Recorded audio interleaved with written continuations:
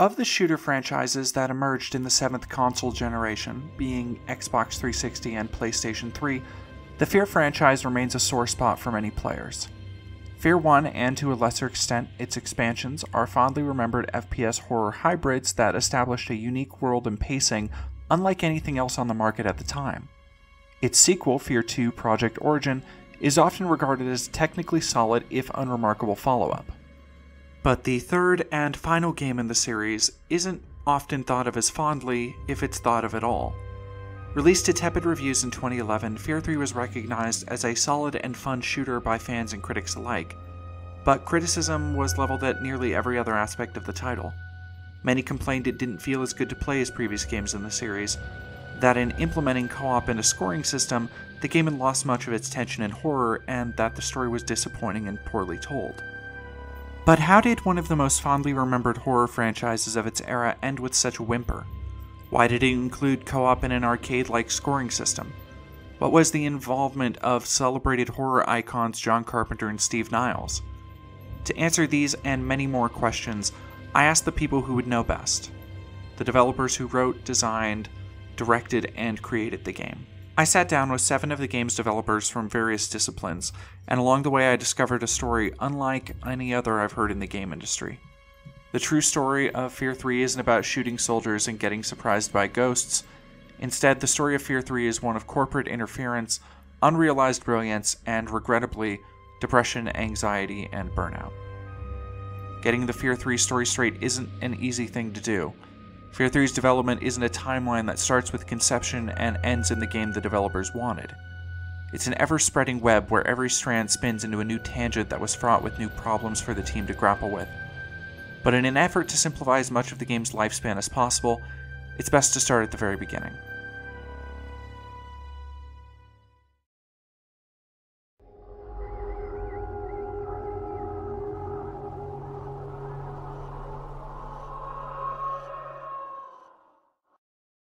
In 2005, Monolith released Fear, First Encounter Assault Recon to critical acclaim.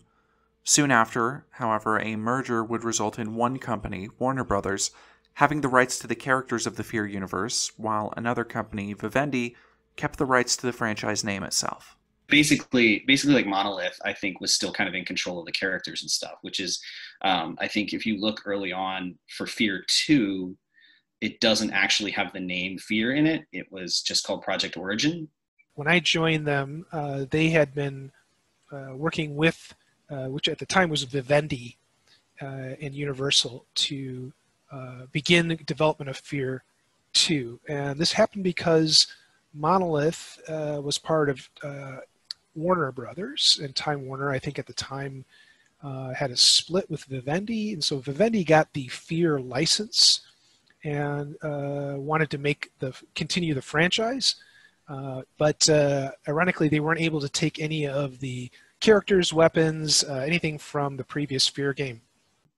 And that was because they weren't legally allowed to use the name until all the rights to everything kind of fell under one roof when everything fell under Warner Brothers.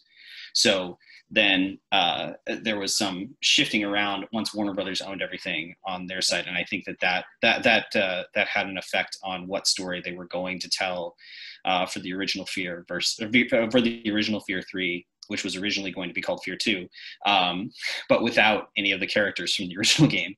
So we set out to make Fear 2, which was going to be a brand new Fear game with brand new characters and brand new everything. And that continued for a couple of years. So originally our game was going to be very different than what Fear 3 ended up being. Without the use of the characters, places, and events of the first Fear game, Day One had to take a different approach to telling the story of the horror shooter sequel, though the team still wanted to maintain the balance of action and supernatural horror that had made the original a hit. Like the idea was that like the squad, the Fear squad, was still the only like consistent narrative element. Like we were going to basically tell another story just without any of those characters. We were going to tell another supernatural story entirely. It was going to be based around kind of what was known as the Philadelphia experiment, and this idea that soldiers and technology would allow people to phase in and out of our reality. And so the basis of it was that you were the Fear squad, and you were essentially going to be fighting against some of these bad players who had acquired this technology to be able to sort of phase in and out of our existence in our worlds and wreak all kinds of havoc.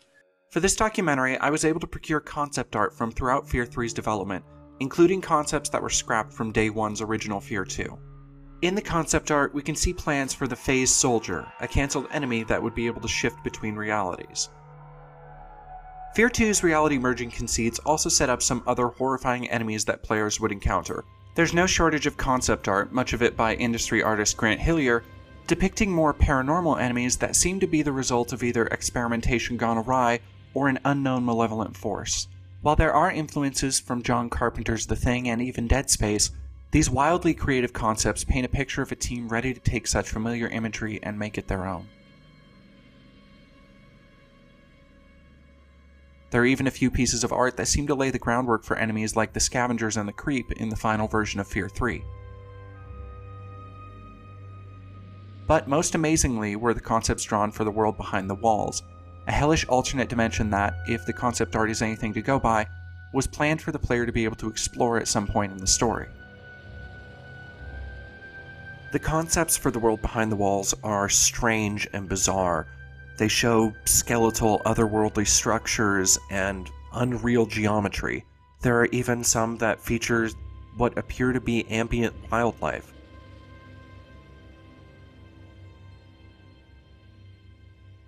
These are bold creative visions to be sure, and while it's unlikely that Day 1's original vision for Fear 2 would have resulted in something as wild and complex as these landscapes, it's still a bummer to see what might have been and never was.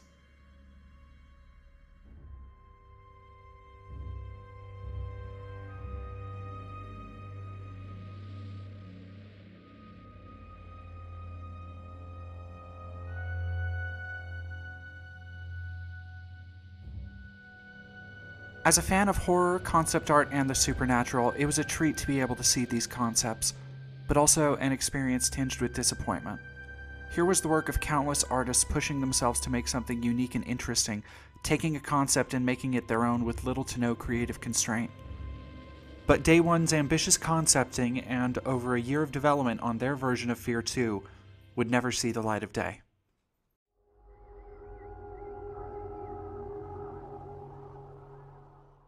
At that time, then there was another merger where Warner and Vivendi gave the license or sold it back to Warner Brothers. And at that time, Monolith, who had made Fear 1, which was an amazing game, had been working on their own Fear 2, which they couldn't call Fear 2, but was called Project Origin. And so because of that, they decided, okay, we're going to make Project Origin Fear 2, and we're going to make the game that you guys are working on will become Fear 3. And understand, too, that what our Fear 3 started out as evolved to, it changed quite a bit from when we started it until we ended it. So if I can remember the chronology, so suddenly we had all the Fear universe back. We could use Alma, we could use, all of the characters from Fear 1 and Fear 2. So that was pretty much a total reboot of the narrative, the kind of the backstory of our game. So all of our sort of phase soldiers and our thoughts about this, we had this idea called the world behind the walls, and all this sort of parallel universe stuff kind of went away. But we did take along this idea of phasing and a technology that would allow soldiers to essentially kind of, beam in and out of our world. So one of the enemies in Fear 3 is this heavy phase soldier, and sort of so he can kind of zap into a scene and create this sort of energy field and then spawn soldiers around him, basically. So I think that was the only element that really survived from our Fear 2. So with Day 1's unique take on Fear put on the back burner, the team now had a mandate to not only make a sequel to Monolith's second Fear game, but to fit within a now established universe and framework that Monolith had made their own. Monolith left behind some large boots to fill, but by all accounts the team at Day 1 were ready and willing to fill them. But yeah, by the time that kind of merger happened and the Fear 2 separated into Project Origin and Fear 3, there was at least some dialogue between the teams for sure, just because we wanted to make it genuine. We wanted to make it a genuine Fear game. We didn't just want to, throw the name Paxton Fettel, throw Alma, throw all that around. We wanted to make it an actual entry in the series. Basically, the guys at Monolith, because at the time, Monolith was its own thing, and then they became a Warner Brothers studio, and so some of the guys at Monolith came to help us out with the project, since so much had drastically changed.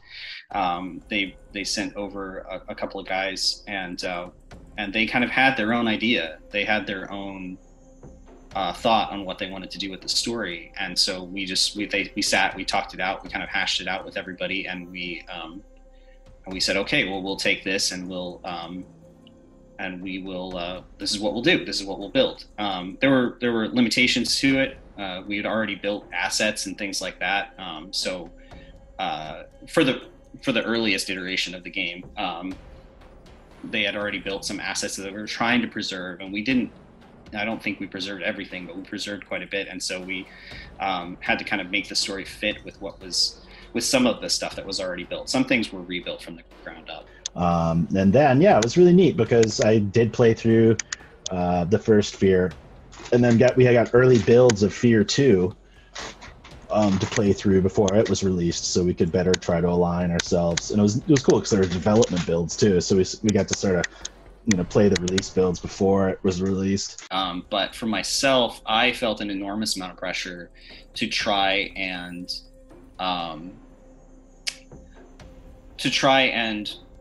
fit the game into the existing narrative, which is in and of itself incredibly convoluted and strange. And so one of the earliest, like, while I was when I first came onto the project, one of the things that I did was I played through the game, and the first game, and then we also had builds of Fear 2 Project Origin because the game I don't think had shipped yet, so we were playing developer builds of that at the time as well, or at least I was playing developer builds of that at the time to see like where they were, and like what direction they were taking that stuff. And I know TJ was very well aware of like the direction and the changes and stuff like that were going on for Project Origin, and by proxy then, like, Steve and those guys were also involved or aware of that stuff. I think that but like for me, like the way I felt it was my first sort of writing gig in the industry, so I really wanted to get it right. And so I played the other two games constantly and tried to work in I tried to walk this line between the sort of direction I knew that the guys from Monolith / Warner Brothers wanted to take it, and trying to keep it in tune with the other two games, which was sort of like just this little balancing act, because they wanted to push the narrative forward, and they also really wanted to focus on the relationship between Pointman and Fettel, which is something that the first two games don't really focus on that much. I mean, they it's sort of like a big reveal at the end of the first game that Fettel is your brother, and so like the first game doesn't really spend a lot of time with that, and then the second game you're not even playing as Pointman. So they were trying to like figure out how to like sort of focus on that relationship and their relationship with Alma, while and part of my job was to just try my hardest to make sure that, like, at least from moment to moment, that it seemed like something that could exist in the same universe, and someone else would have to say whether or not that was successful or not. I sort of go back and forth on that a little bit. I think in some places it works better than others. In taking over the story of Fear's main characters, the silent protagonist Point Man and the first game's villain Paxton Fettle, the team at Day One dug deep into redesigning the characters, focusing on fleshing them out in ways the original never could, while also digging into their shared traumatic past as experimental test subjects. The designs for Point Man originally centered around him fleeing to South America after the events of the first game. The original Fear never showed Point Man's face, so the team took the opportunity to tell his story through design, concepting a gruff military look for the stoic silent protagonist. His undead brother Fettle took a different approach. While the team drew explicitly from his Fear 1 design, they also explored other, more ghoulish interpretations to depict him as a sadistic specter.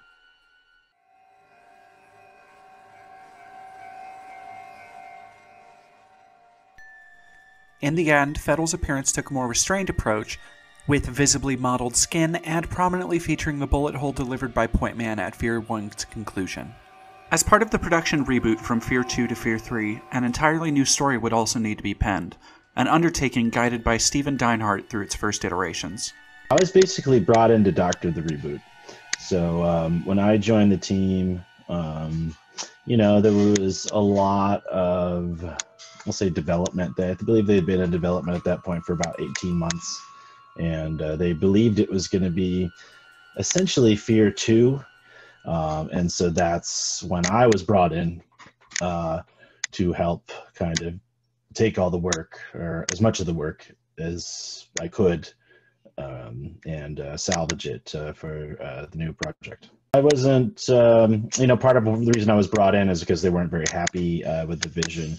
And I won't say that, the vision itself was neat, and it was a cool vision, but it wasn't really Fear. And suddenly the game really had to be Fear. With all the characters and in alignment in the franchise. So it had to, should I say, with the canon of the franchise. So they really had to take it back. I couldn't tell you how many different versions of that story I pitched and developed. Some of them were pretty robust. I understand, I'm a game developer. I didn't lead the pack on it, but I was certainly one of the lead voices there. And because I had no prior commitment to really a lot of the work that had been done, I could kind of hack and slash it a little more efficiently than some people that might be attached to it. There was frankly, a lot of burnout on the team at that time because there was a lot of passion for the project. And then all of a sudden they realized that basically it was all for naught. As I tried to make sense of what the new campaign that we were creating would be, I did my best.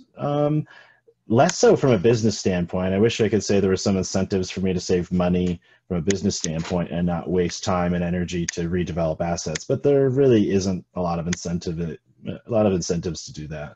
So my only incentive in it is that I, as a developer, understand the time and passion that goes into things. And they had some really great stuff developed. So I did my best to try to integrate everything that had already been created as much as possible and where it fit right. Yeah, it was, an exciting opportunity. It was a strange and interesting story about this creepy little girl. So it was a very interesting setting to work within. And one of the fun things I like about working within settings that have such strong fandom is surprising people and giving them something new. Now, this was really hard, I think, mostly because Fear 2 really threw some strange loops out there. And so it was a challenge to try to, because it really was a great leap, I think, from what Fear 1 was. And to try to sort of fit between those with Fear 3, to try to make sense of them all, was a challenge. Now, I can't say I was happy. I've tried to play the games a couple times, and it's hard for me because I see all the things that changed. And there's some things I I still love about it, but some things I still just, the creative in me is still fighting. Like, man, why didn't we could have done so much more here. We could have done so much more here, and the scares and just, I don't know. I don't think it's as strong as it could have been. As is normal in the game industry, Deinhardt left the project after his contract was completed, with Corey Lanham coming in to help guide the narrative from there. But in the press releases and coverage for the game, Deinhardt and Lanham didn't get nearly as much mention as some of the other credited contributors to Fear 3's narrative, namely horror legend John Carpenter and 30 Days of Night scribe Steve Niles. But from the team members I spoke to, it seems like their involvement may have been ultimately little more than a PR move, and may have in fact hurt the production more than it helped. I have been waiting to talk to somebody about those two idiots. Basically, the lead producer and I wanted to go with a guy named Brian Keene. He's written a lot of books. He's got a really unique take on zombies, and just we thought it'd be a much better fit. The publisher demanded that we use Steve Niles and John Carpenter. To the best of my knowledge, when I left the project before it was completely finished, and in the time I was there, John Carpenter did absolutely nothing. It's like we licensed his name and that was about it. And Steve Niles was slow on deliverables. He was late on nearly every deliverable. There was one point where he was out of touch and we found out he was appearing at Dragon Con when he owed us deliverables for the story. It was a less than ideal relationship with both of those gentlemen. Although my narrative was handed over to Corey on my departure, it's sort of typical in the game writing space. At least it's happened to me way too many times. I hand over a script, and that tends to terminate my contract. They say, thanks so much for your work. We're going to go into development with this now. So it was a good lesson for me. Here I was managing Steve Niles and John Carpenter for Warner Brothers as part of my writing staff. But they had very different contracts than I had. They had WGA contracts. They came out of Hollywood. So they didn't have to be on site. They didn't have the same sort of constraints as developers. I wanted to bring in John as far as we could because I thought it was an amazing opportunity. But it basically boiled down to him, which it was amazing, don't get me wrong. I loved interfacing with him any way I could. We had him on some calls, bounced ideas. I never met him in person, but he would give me notes on my scripts, and sort of we bounced ideas off of him. And that was really the extent of it. I tried to get him to do an on-site, but it was going to cost us like another $100,000 or something like that. I don't remember what he wanted for it, just to show up at the studio for a day. So we could, really get into the meat of it. But, regardless, it was still an honor working with him. It was really cool to get notes back on stuff I had written from the Master of Horror, right? Steve Niles was his contract was a lot more involved than John's, and he was a key writing asset for us in the development of the story. Steve was an interesting asset, and he has a lot of clout. I wasn't very happy with a lot of his deliverables, frankly, and a lot of it had to be completely rewritten. And that's, I guess, as much as I'll say. Because of the sort of celebrity contract he had, I don't think he had a very much influence on the game. And I, to be honest, didn't get the impression that he was very invested in it. I had more interaction with Steve than I did with John, but I do remember having multiple phone calls, conference calls with John on the line to talk about specifically, mainly high level stuff when it came to cinematics and sort of how those were going to fit into the game. I didn't write cinematic, although I honestly couldn't tell exactly who wrote some of the cinematic stuff, because that stuff was all kind of off. That was siloed off in a different area. I had my work cut out for me in the in-game stuff, and so I know Steve wrote a couple of different drafts of the script early on. like I said, my work was mainly focused on the gameplay stuff because I had to be there to be able to react quickly to any sort of changes we made during the production. But we kept Steve abreast of everything. So, I think the short version is Steve Niles worked with TJ and Frank to really kind of help create the story of the brothers and the narrative of them kind of going back and telling the story of them, being, subjects in this sort of pseudo-military medical facility, getting operated on by, by Harlan Wade, them, kind of diverging paths where, Point Man was sort of becoming, more of a soldier, but had the slow-mo ability, whereas Fettel was kind of just going off the deep end and getting, really more and more nuts.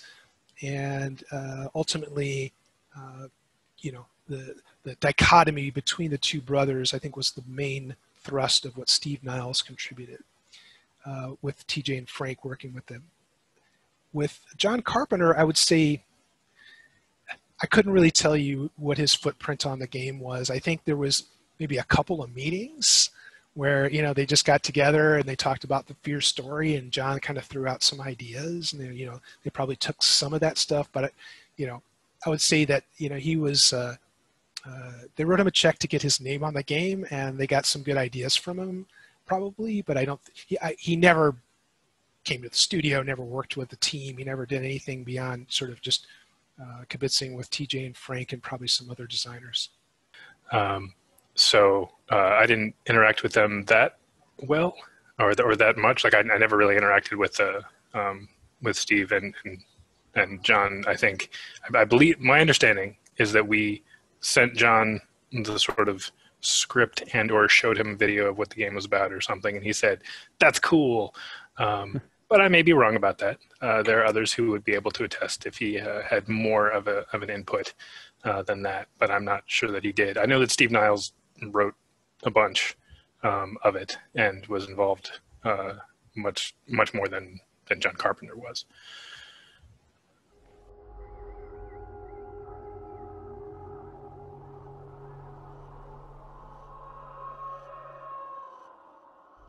With 2 Fear games already made by Monolith, a template had been set for day 1 to follow, and along with it, fan expectations. Fans of the first 2 Fear games expected frenetic and tightly paced shooter action, but also a healthy dose of psychological and supernatural horror. Day 1 worked hard to make sure Fear 3 would live up to those expectations. But Warner Brothers had other plans for the production. Most of the stuff we wound up like jamming on and kind of play testing wound up actually making it into the game. I remember, so one of the big differences in the engine between Fracture and Fear is they actually added a dismemberment system. And so I don't know if you remember, like you could shoot a guy with a shotgun in the leg and his leg would fly off. And that was all a system made by, I want to say, this guy Ryan McFall. And I remember when we put that in, and it was back in the day when Jack Thompson was all in the news, talking, railing against violence in video games. And like, I just remember everybody crowded around his computer, and it was crowded around Ryan McFall's computer. And it was one of those, if only Jack Thompson could see how much we're cheering on this dismemberment system. He would have a field day, and it was just, that was one of the big things.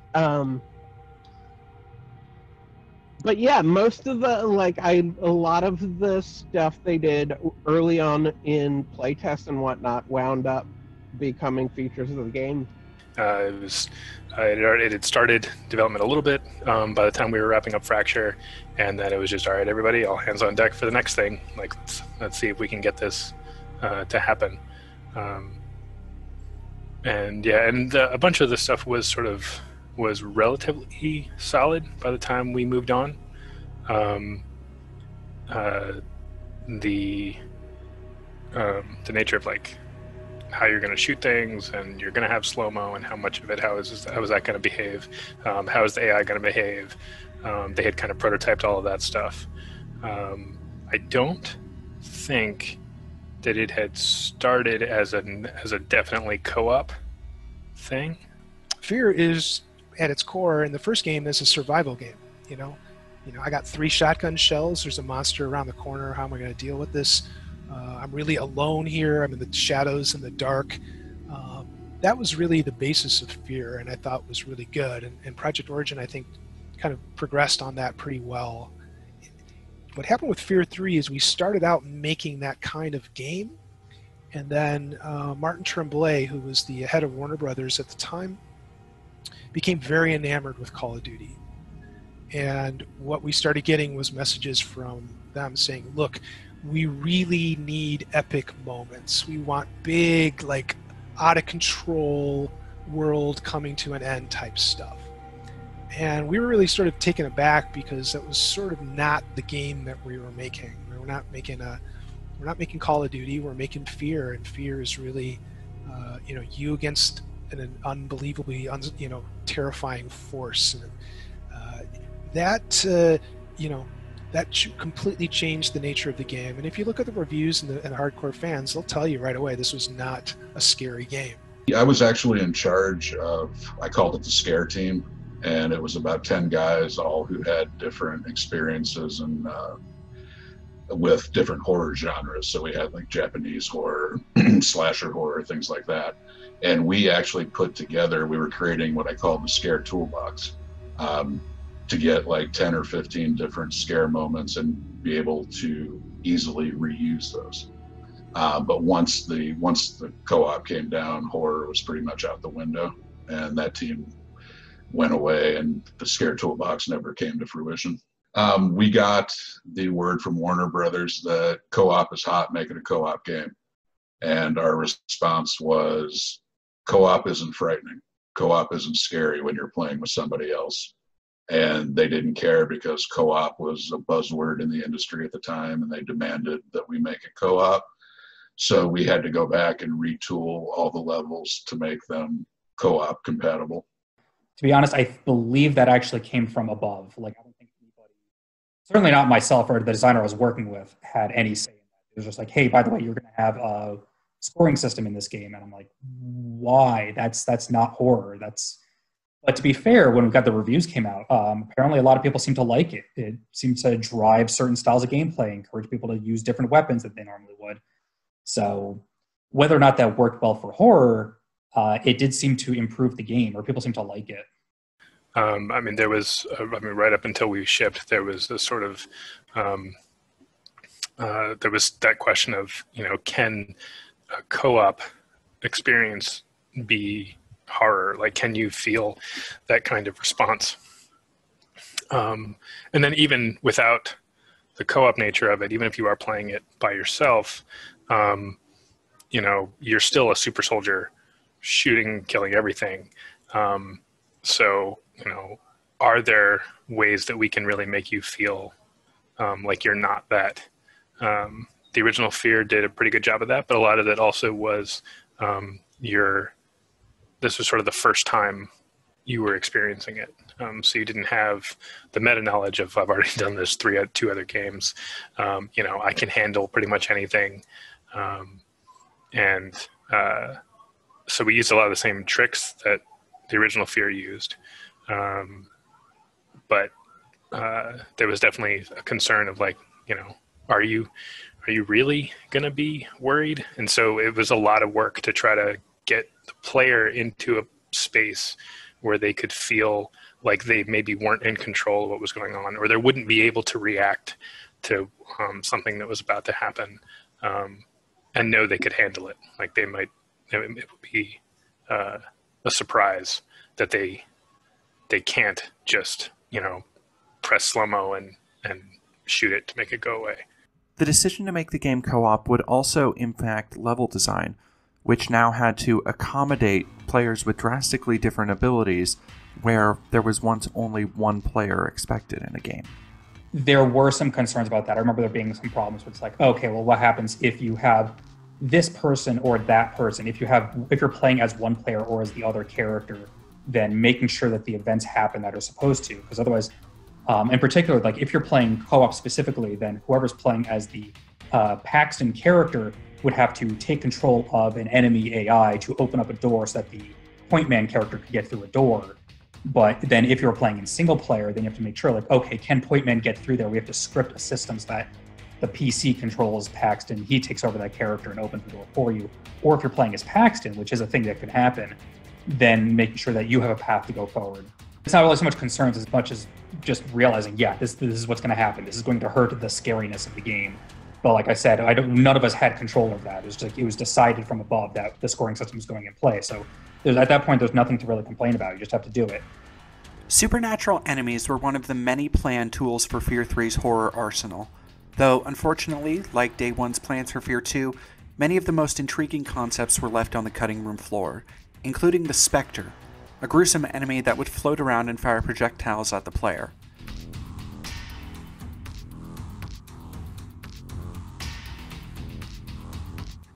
There is no shortage of concept art for the Spectre, depicting them in a variety of outfits and poses, and even several concepts that depict them against in-game backgrounds, suggesting this was an enemy that was likely seriously considered to be put in the game, but had to be cut due to time constraints.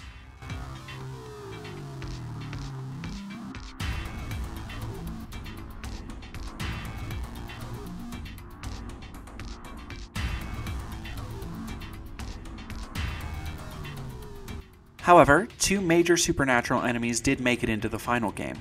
The Scavenger, a hellhound-like creature that would attack the player en masse, and the Creep, an ethereal manifestation of the trauma Harlan Wade inflicted on his daughter Alma and her sons Pointman and Fettle. The Scavenger went through several iterations, some much more insect-like and bizarre than others. Many of these designs call back to some of the previously explored concepts for the interdimensional monstrosities of Day 1's Fear 2. As the form of the primary antagonist, the Creep also went through a phase of iteration and exploration, but the team always knew the role they wanted the enemy to play: to make the player feel unsafe. Right. The Creep, I think, was a big part of that. The Creep, I don't remember if that was the full name or the name we made it onto wikis, but that's the sort of personification of Harlan, the sort of weird spindly creature with the weird face.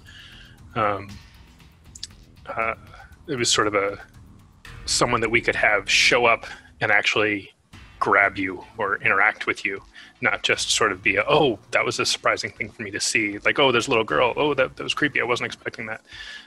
But actually having something that literally impacted the player's experience in a direct way, even if just for a moment, to let you know that you can't really let your guard down while you're playing. There were several different concepts explored, but in the end, the lanky skeletal form kept it fairly simple and straightforward.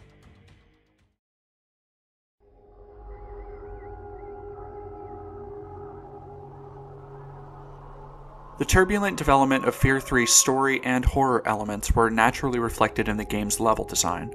From having to recontextualize large swaths of already created environments to fit a new story, to accommodating co-op, many of Fear 3's levels remained in a state of flux throughout production as the team tried to wrangle them into something with a compelling balance of narrative, gameplay, and scares. Among the levels were several that began as test areas or even leftover concepts from Day 1's original Fear 2, but some of the most compelling ideas for Fear 3 also got left on the cutting room floor. We wrote this really, we worked really hard on the opening sequence, and it's sort of like the trailer that's out there that's used a bunch of times. They didn't use the opening sequence, and I still read over it. I'm like, man, this would have been great. And it sort of just it's almost like it sort of just like cuts right into the middle of a title. And for me, it was sort of jarring because we had this really nice, it's got a nice title sequence. The title sequence is really nice, but then it sort of just drops you into the game. And we had a really cool transition plan that, maybe it was expensive, but I don't think it was that expensive. And who knows, maybe, I wasn't there at the end of the game. Maybe they built it, right? Maybe they built it and it was cut because it was terrible, or who knows. The original thing we were going to try was an actual montage sequence, which would be about, the idea was we would take portions of the game you were about to play in 5-6 second increments, maybe slightly long, maybe 10, and just throw you into that scenario, and then we would do some sort of effect or screen effect or something, and then change, and you would go somewhere else, and you would play a different part of the game from the future. So it was an attempt to sort of almost a trailer, sort of, but to give you a sense of what you were in for, but not really know when any of it's coming. And a little bit of an idea that it's also a tie to Alma, and her knowledge sort of transcends what's happening right now. And so, you were actually getting a glimpse to your literal future, and we knew it would be because obviously we're making the rest of the game. But it never really panned out. It was too difficult for you to understand the context of what was happening. So it mostly involved people would sort of show up and then not do anything because they were looking around trying to figure out what was happening, and then that section was over. That was the main sort of attempt to do something different that sort of just didn't really pan out. But I don't remember there being a lot of stuff lost, partially because we didn't have time to lose any stuff we were working on. Right. It was more about figure out a way to make it fit because, the clock's ticking. So I think that there's tons that I think I would have liked to have put in. I think that's the story with every game. There's things that you'd like to get in or like to work in. I had written and pitched and I don't think I have this anymore, but I had written and pitched a whole idea for the opening of the game, because the game kind of opens. If I remember, I'm sorry, I'm trying to remember if this is how it actually opens anymore. I think the game was originally supposed to open like in media res, like somewhere in towards the latter part of the game, like as like a preview of what's coming, and then and then we take you and put you back 12 hours later or whatever the fuck it would have been, but or 12 hours earlier or whatever. But so I had written this whole sequence that bounced back and forth between that sort of like high action, huge moment. It's the moment around the sort of like fake Space Needle was where it was supposed to open originally, and then it sort of goes back to the Flavella at the beginning. But I had written this whole idea where it was like it would go back and forth between like a cinematic of Alma giving birth to the two brothers, and then it just keep coming back to the gameplay sections of lots of high action and and the whole idea was to carry the sound effect of the EKG through to sort of help transition between the cinematic Alma giving birth stuff and the high action stuff. It would always have there would always be that sound effect in the background that sort of would be tied in. And I pitched that as a way to open the game.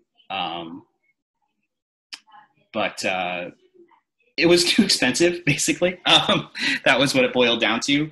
And I think also to a lesser extent, I think that again, like I said, the guys from Monolith really had a vision that they wanted to execute on. So it really didn't kind of fit in with what they were thinking about doing. So that was also part of it. Although they did. I mean, I remember them saying that they were.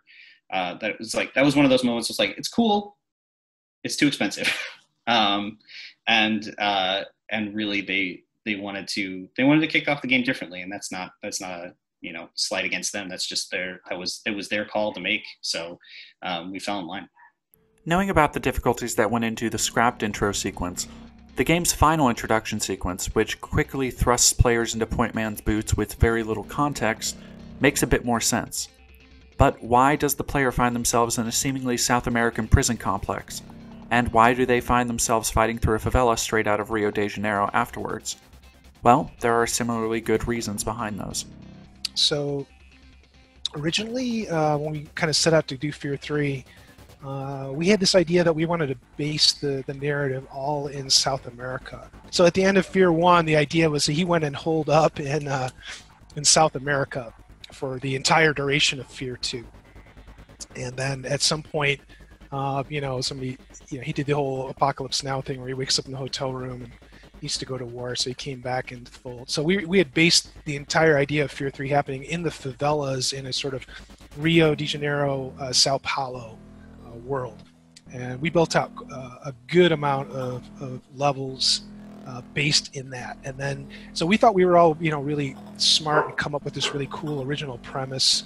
And then boom, like Modern Warfare 2 came out, and that was based in favelas. And then the Hulk movie came out, which was also kind of based there.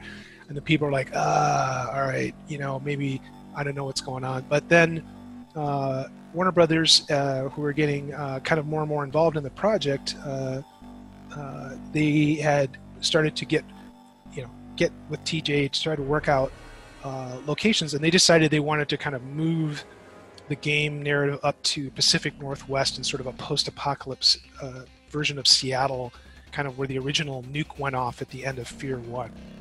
And we had fought a lot of battles to try to keep as much of the favela stuff in, but it ended up just being the first level of the game. So if you remember, the first level, you spawn in a prison in South America and you have to break your way out.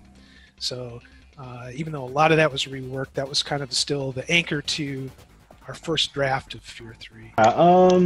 Yeah, it was. So yeah, I had pitched the favela as essentially being in a sort of fictional version of Brazil that like took place on this island that had been taken over essentially by a corporation that was working with Armacam, but not necessarily Armacam. And that was in one of the pitches. To be honest, it was so long ago, I couldn't, I can't tell you where all the ideas necessarily came from or went with. But yeah, the favela was a Brazilian favela. And, and any number of descriptions I wrote from it with the concept art, and even how it was built out, that's how it was tended. And, and it was just reappropriated because we decided that the setting would be a lot more fruitful if we moved it to the Northwest, at least for the franchise. Rather than, again, originally there was this sort of idea that we were sort of rebooting the whole thing. So we had to stay true to some of the tenets of the franchise, but really could kind of take it in other directions. So we really kind of pulled that back in and really did our best to try to tie the Fear story together with what had happened in the first two games. One of the most fondly remembered levels in Fear 3 is that of a post-apocalyptic big box store that has been overrun by cultists worshipping Alma. From my conversations with the developers, it might also be one of the only levels that was as scary and engaging as they had concepted it to be. I mean, it started as a desire to, somebody was like, hey, wouldn't it be cool to be in a big Costco? It'd be all creepy and stuff. And they were right. It was, what can we use from within that place to make you feel like you're not that strong all of a sudden? Because you'll have gone through a little bit of already being a super soldier, right? You can slow down time and shoot everybody with everything. So where could we put you that would make you feel at least a little bit vulnerable?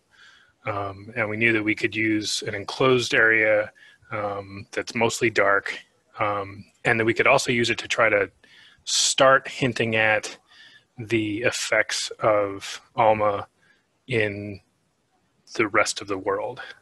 So we actually have sort of a place that was almost becoming a shrine to her, and maybe even they don't know it. Like whoever was left in there that became these cultists, like maybe they don't even know that it's a shrine. They're just doing what they think they should do, and they're all kind of crazy at this point anyway.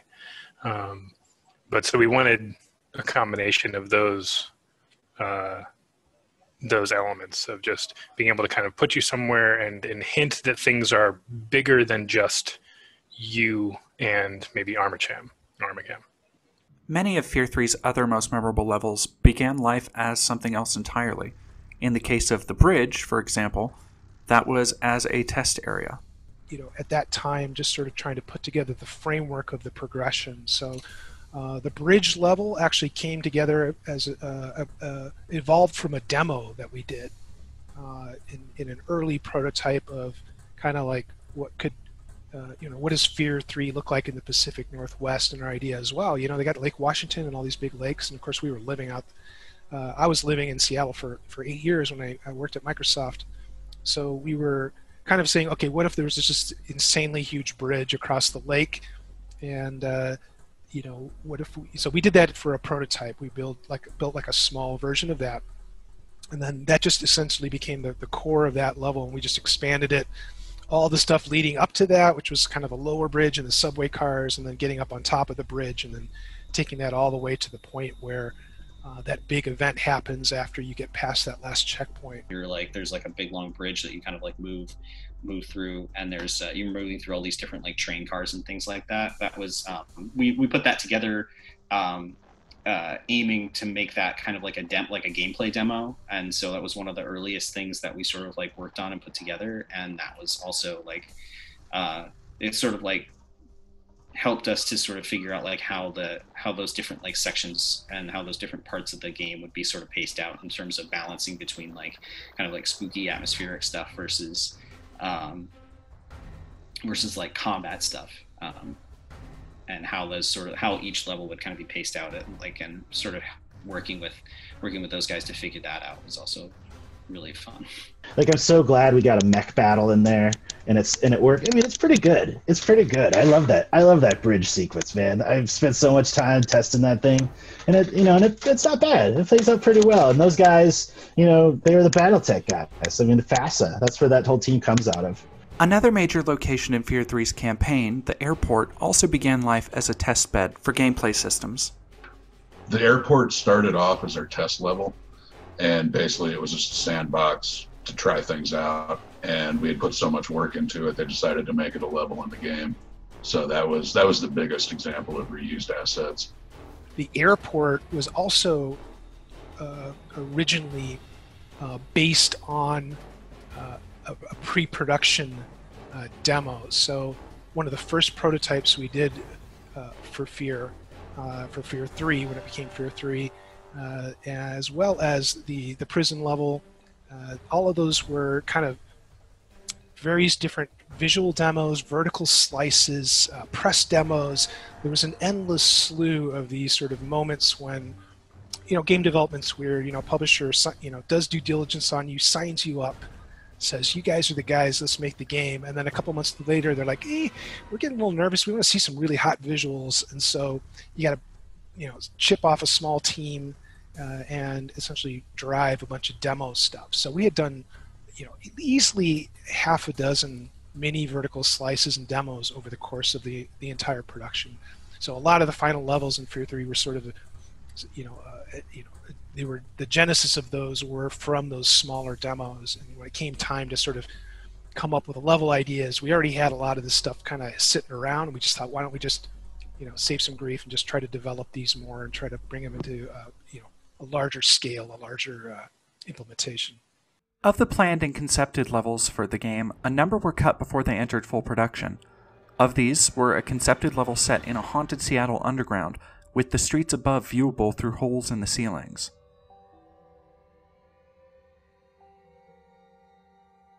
The concept art shows a series of dilapidated and claustrophobic hallways and buried parts of the old city, some set up with mannequins for tourists to admire.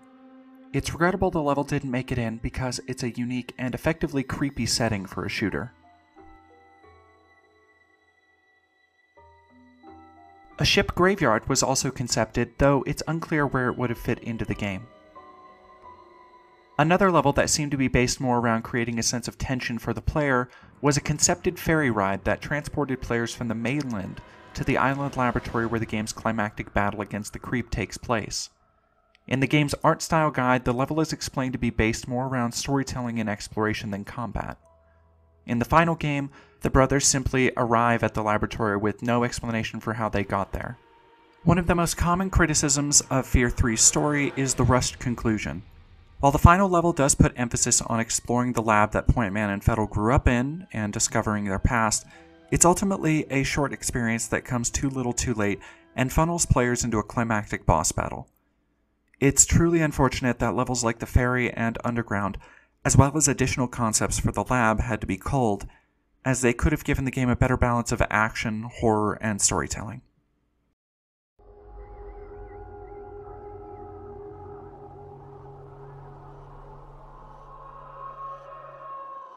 After everything so far, it should be no surprise that the development cycle of Fear 3 was one that wore down its developers over time.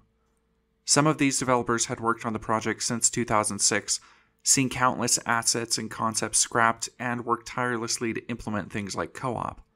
But the crunch and burnout experienced by the team is something best expressed in their own words. It was definitely a lot of hours, fair and consistently for a while. It was for many months of you're gonna, and it wasn't. Eventually, it was we need you to spend extra time here. But even initially, it was just people not going home, and so no one else went home because there was more work to do. So it was sort of an unofficial crunch initially. Eventually, it became an official crunch because we still had too much to get done in the time that we had allotted. Yeah, I never felt like I was working and nobody else was. I felt like everybody was working too much. There was frankly, a lot of burnout on the team at that time because there was a lot of passion for the project. And then all of a sudden they realized that basically it was all for naught. Yeah, I mean, it's, artists only have one real goal in life, which is to do good work and have it seen by the world. So when you end up having to bin entire levels, entire sequences, characters, all kinds of designs, that's brutal, I think, for everybody. And I won't lie, Fear was an amazing long project. 44 milestones, mini crunches for all of those milestones, and then the long final crunch slog, which was about 8 months at the end of the project. We were working, 60 to 80 hour weeks consistently to finish that game. And, it was hard. It was really, really hard, and a lot of great people, a lot of great artists, designers, coders, producers, everybody, just at some point decided to walk away from it because it was just too long, too intense. I mean, it was a hellishly long project, so we lost a good amount of people just through sort of burnout and getting tired of this one game going on forever. But you can go on YouTube and there you can see there's videos of the Fear 3 credits, and if you just watch those and just see how many names are on that list, it sort of gives you an idea how many people worked on this thing, how big the teams were at the end. So anybody who's under special thanks is probably people who ended up just saying, this is it, I'm out of here, and before the end of the project. And there's a lot of people on that list. The small game developer of people, that had kind of gone through, over a decade of, some of them were almost 2 decades of working together. So they sort of had this sort of family aspect. And there were many times when they said, hey guys, we're not sure if we're going to be able to make payroll next week. And we're going to have to be laying some people. I mean, it was always sort of felt like they were 2 steps, basically one check from Warner Brothers from closing their doors. Interpersonal and inter-office relationships also hindered the development of Fear 3, with some developers citing a lack of proper scoping for the project, as well as negative attitudes from other team members. I mean, it was a lack of scope, or lack of scoping, and I understand the realities of game development, especially, this many years later, that's the thing you have to do and that nobody does, is that you need to scope the game down to fit with what you can actually do. But instead of that, you're going to try to make something that's about 50% more than that, and you'll get some of the way there. I would say there were a lot of negative attitudes on the team that led to poor decision making. And this is something that I won't blame on particular individuals, but maybe it was allowed to fester a little longer than it should. And it became a very negative working environment where I would go into, and there were some people that knew this, but it's always sad when you're in a creative environment with very highly paid, talented professionals discussing something as cool as, say, like, the favela scene, or going to the airport, or a great battle with Alma, and the room would be silent, or when someone would offer up a solution, the first answers or responses to those ideas would be no, or that's bad, and negative responses, right? I'm a person who values my team's input because they're playing the game every day. They're checking their stuff. Also, QA is an incredible source of information just because they play the game more than anybody else. And it didn't seem like the higher ups necessarily valued the input from the team as much as they could. And that's, to me, it's a shortcoming for the style of the management style that was in place at day one. After 6 long years, Fear 3 finally released in 2011, a vastly different beast than what the team had envisioned when production began on a project called Fear 2. From the developers I interviewed, the feeling on the game's launch in the office was a mixture of relief and indifference. But despite the exhaustion the team felt, there was also a lot of pride in everything they had accomplished with Fear 3. I mean, to be honest, I think we kind of initially came in with the Xbox version at about a 78 Metacritic, which honestly, we were considering everything we had been through. We were reasonably happy with that. And the way the weighting worked, I think Giant Bomb gave us just the crappiest review ever, and that brought our score down significantly, and that was hard. But we understood we thought we made a pretty fun gun game. If you talk about the core devs and, did we like playing it? Yeah, we liked playing it because we just thought there were some fun mechanics there. Parker Hamilton, who's now over at Sucker Punch and is one of the main designers on Ghost of Tsushima there, just did a magnificent job with systems design, so the weapons all felt balanced. The combat felt very good. Ben Curtin was another great designer who worked to make that happen, and there was a lot of people actually, and honestly, we just felt good about that. And I think when you look at the reviews in that context, people thought it was a fun game to play. Where we certainly fell down was, is it a Fear game? Is it coherent? Does the story make sense? Is it a worthy successor to the Fear franchise? I think a lot of those comments were valid. I don't think anybody felt too at least in terms of the core dev team, I don't think any of us were too disillusioned from that. I mean, it's always rough. It was tough for Fracture, and then worked sort of even harder on Fear, and I think Fear had more going for it. And that when that didn't pan out, it was pretty disheartening. I was still fairly young in the industry at that point. I mean, it was sort of my second game, but I moved into Fracture about halfway through their development on that. So this was sort of the first one I'd been on pretty much from the beginning. And so I was really hoping that it was going to do better. So the reviews come in and they're okay, but they're not great. And the sales come in and the sales are not great.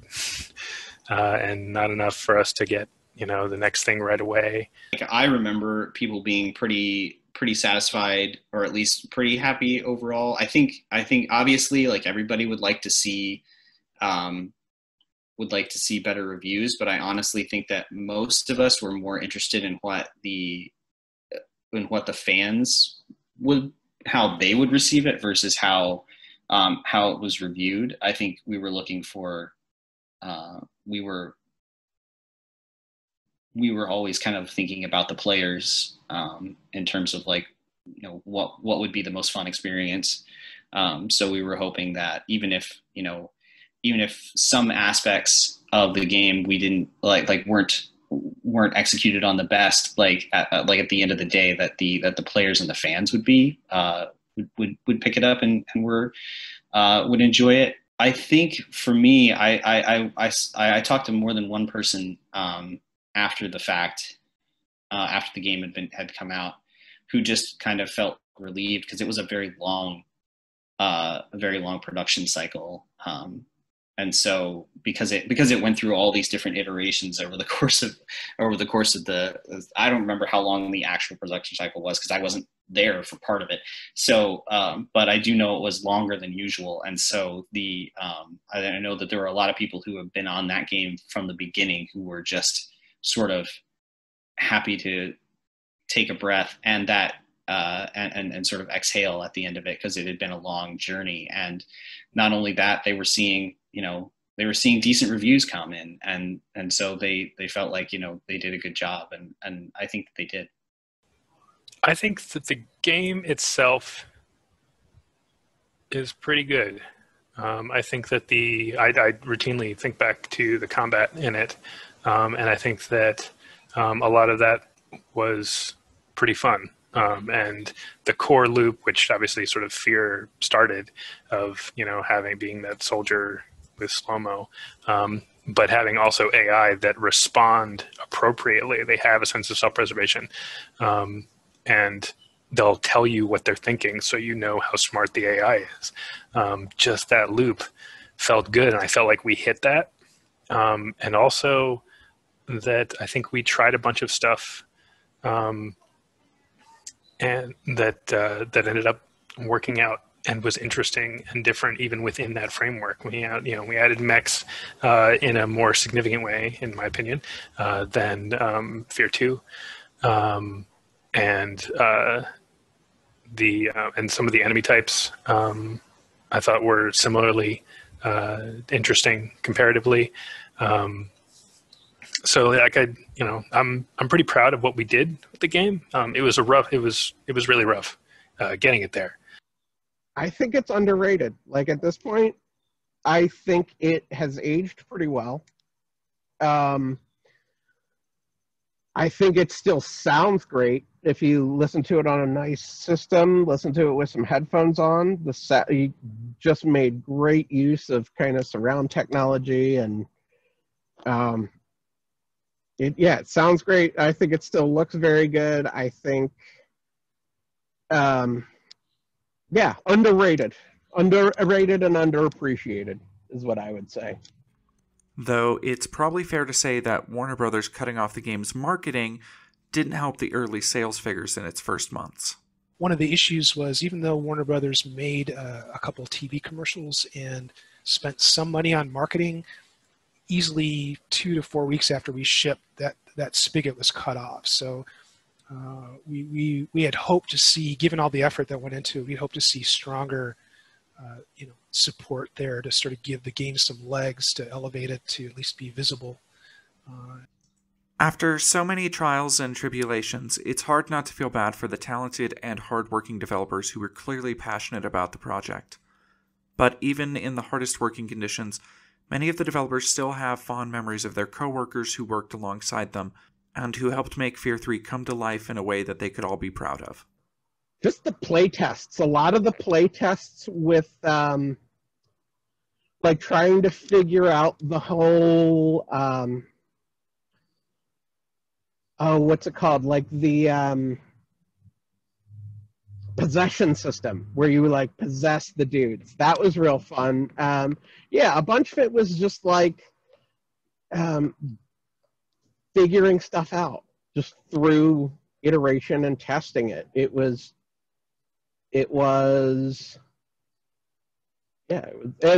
mean, obviously it was real cool to be able to play Fear 2 when it was still in beta.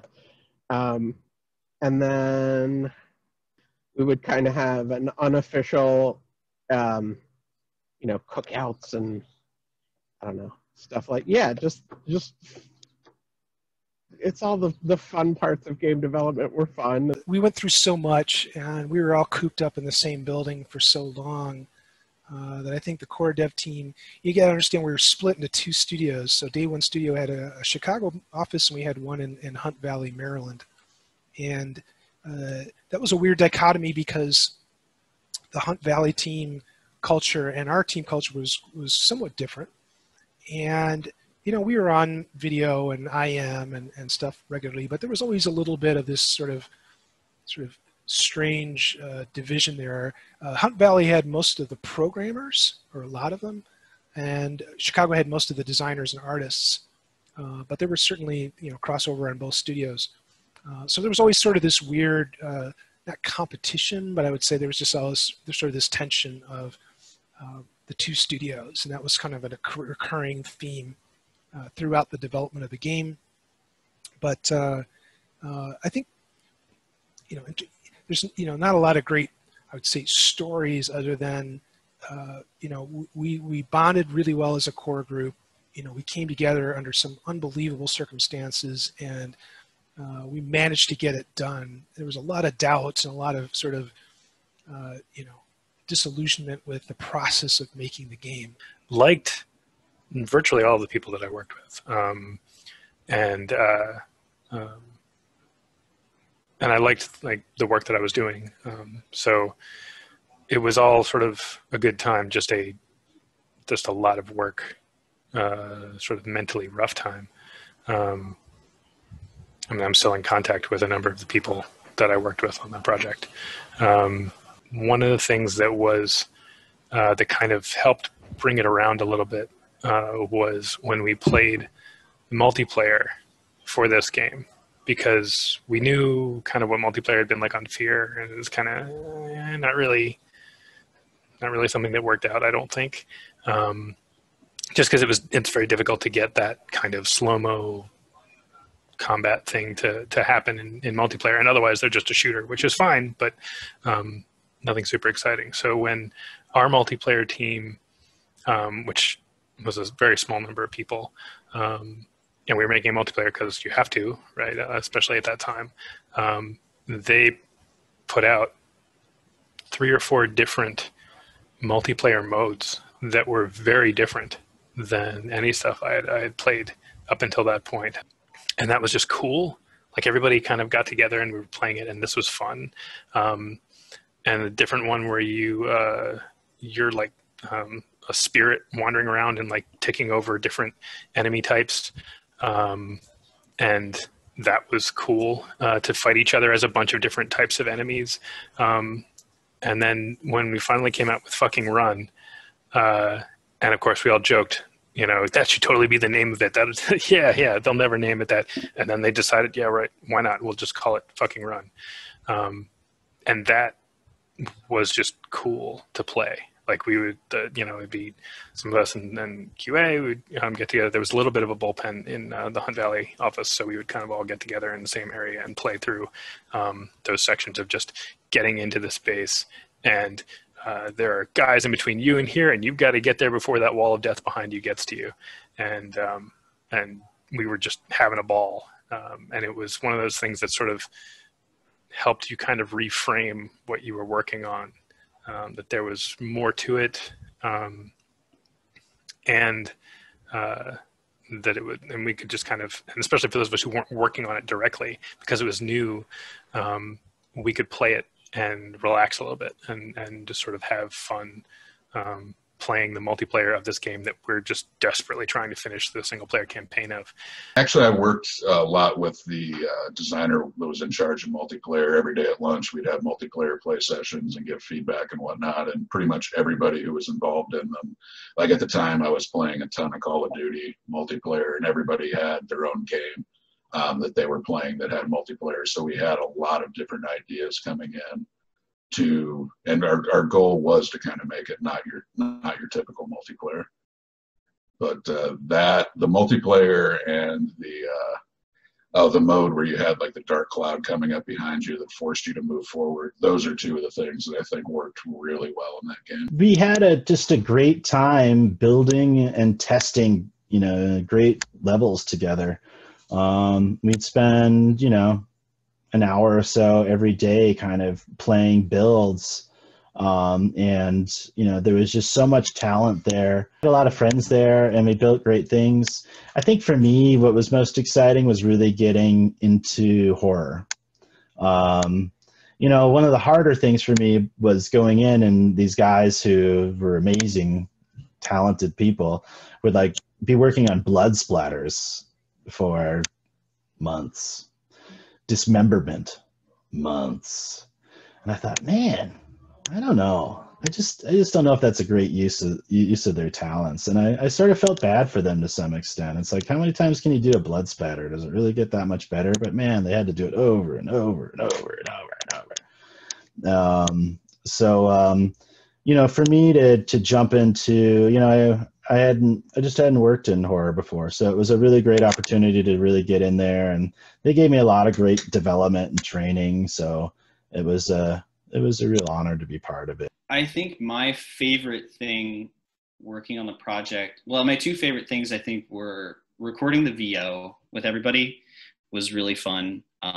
Getting to work with some of the best guys in the industry, and from the actors to the engineers to the director. The voiceover director's name was Chris Borders, who's worked on. I mean, you can go look at his credits list. It's a mile and a half long. But getting to work with those guys was really, really special.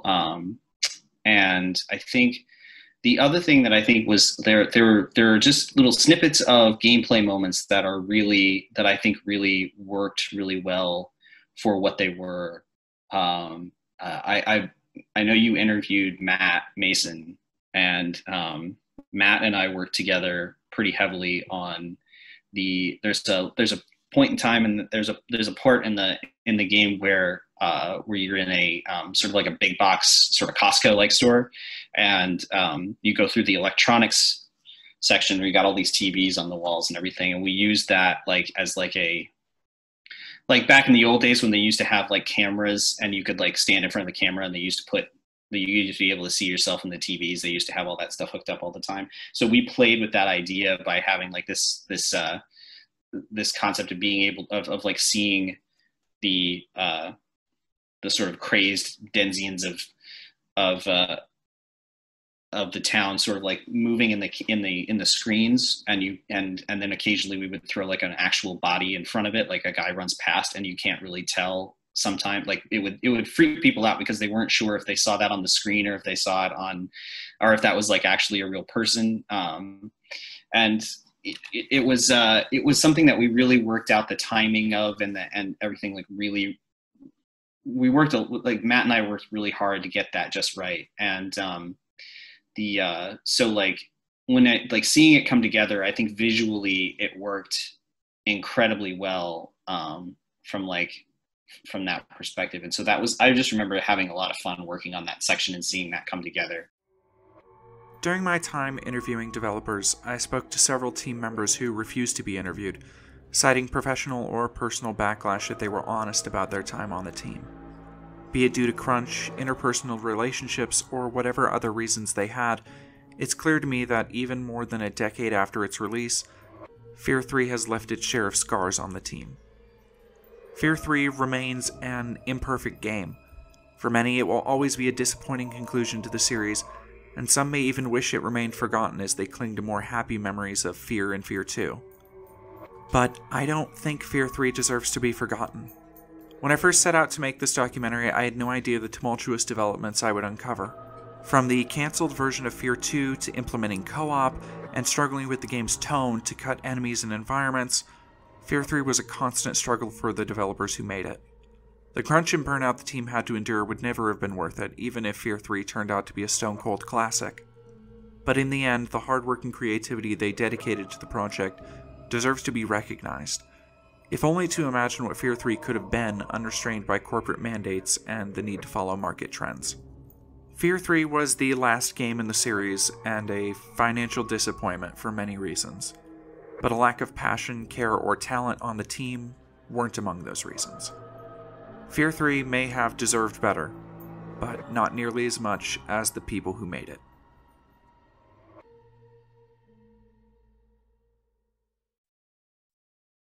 Hello everybody, and thank you for watching. If you enjoyed the video, please like, subscribe, leave a comment, and do all the other stuff that will help the algorithm get me noticed. I want to send a very special thanks to all the developers who sat down for these interviews. I obviously couldn't have very well done it without them. If you follow me on social media or have followed my work at other outlets, you know that this video has been a long time coming, and it has been a lot of hard work and truly a labor of love for me to get through. I found myself quite affected by the story of the Fear 3 team, and while there was so much stuff I wasn't able to get in, I hope that I did justice to their efforts on the game. That having been said, I would really love to continue making these, but I can only afford to do it if I start making more money on Patreon. If you enjoyed this video, the very least I'll ask you to do is please share it on your own social media channels, tell other people to watch it, because what I really need is more eyes on it and more patrons and people donating to my Ko-Fi so I can turn this into a full-time gig.